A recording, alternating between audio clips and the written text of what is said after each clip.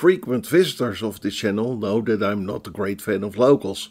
I don't dispute they make things easier, especially for budding programmers. But in essence, you're adopting some very harmful habits, which will prevent you from learning Forth properly. As a matter of fact, I think you're faking it. It may superficially look like Forth, but it isn't. You could write the entire thing in any algol-derived language, no sweat. Because in fact, you're incapable of using the stack to its full potential, let alone the rest of the language. Of course, when I'm confronted with such abominations, I'm always full of compassion and comprehension, and deal gracefully with the matter with the utmost understanding and support.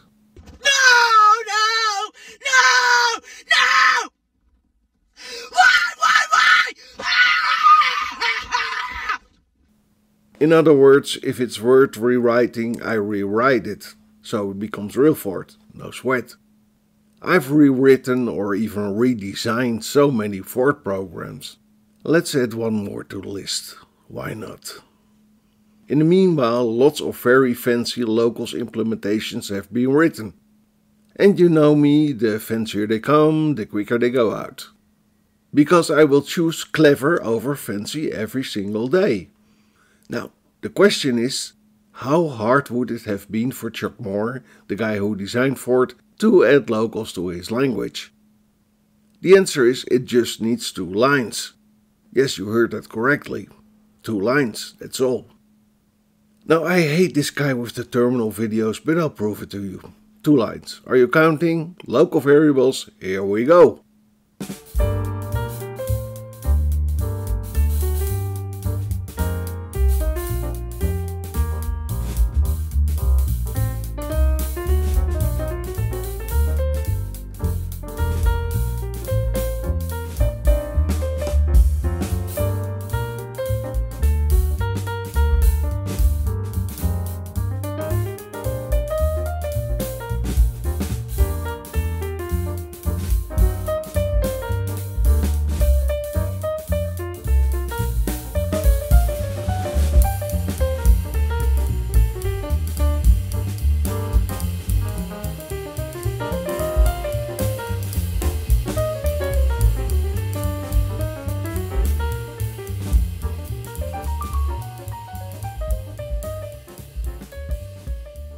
Are they local variables or are they not? It takes only 2 trivial lines to add that functionality. And yes, they can easily withstand recursion and nesting. The whole shebang. It's rock solid. And they work with every single Forth compiler that features a classical return stack, even 40H is demonstrated. This beauty was designed by Fred Berenger in 2012. But think of it, could Chuck have come up with a similar idea if he really wanted or needed it? Of course you wonder why this works. Let me begin by stating that global variables underlying these words are of secondary importance. They're just placeholders. The real trick is the clever use of the return stack. So let's dive right in. We just invoked local. We got an initialized global variable. The address of this variable is on the stack, and the return address of the local invocation is on the return stack. We transferred that return address to the stack, and then swapped the return address and the variable address. With the variable address at the top of the stack, we duplicate it, and then transfer it back to the return stack. That's the first part of the stack frame. With the remaining variable address, we retrieve its value and transfer it to the return stack. Finally, we transfer the return address and put it on its rightful place on the return stack. Why? Because we're done here. Local has reached the end and needs to return to its caller. Now, if we recurse or call another word using the same variable, it will dump the current value on the return stack. To local, it's the same thing. It will simply create a new stack frame and store that value on the return stack. But how does it roll back all these values? That's where global comes in. We start with the stack frame we created, plus the return address of the current global invocation on the return stack. And then we transfer the entire shebang to the stack. The value and variable address are in the perfect position to issue a store, which will restore the value of the variable as it was before local was invoked. Then all we need to do is to transfer the return address back to the return stack. And that's the end of global. So we return to the caller. That's it, easy as pie. It's as light a local variable routine as you're ever gonna see. Pretty painless. But sure, it doesn't remotely resemble the proposal for 2000X put forward.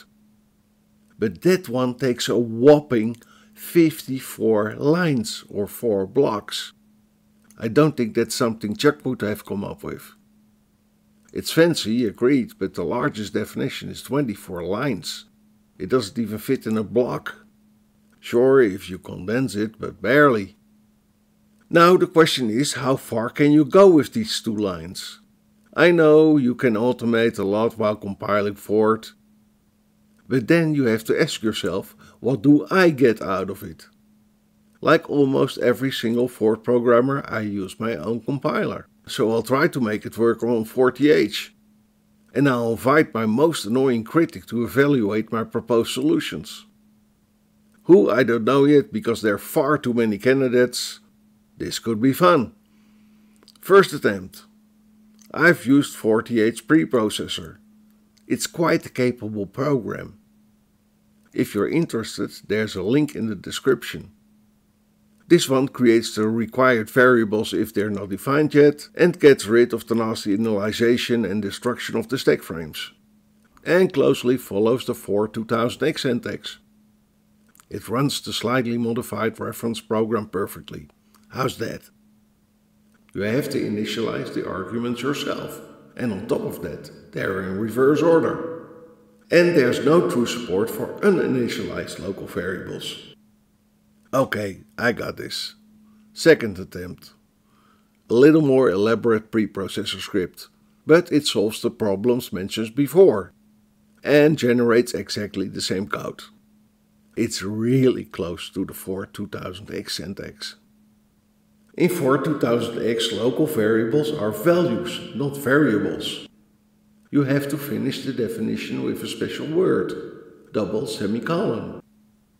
Well, I think I can do that, but the generated code won't become much prettier, quite the contrary. But here you got it. It pretty much runs the Forth 2000X code as is, but it requires more code because it has to recover the address of the value in order to present it to local. That's not normal practice. Anything else? You may end up with a lot of values. That's wildly inefficient. Fancy stuff is always less efficient in terms of space and cycles than doing it the hard way. You may not notice it.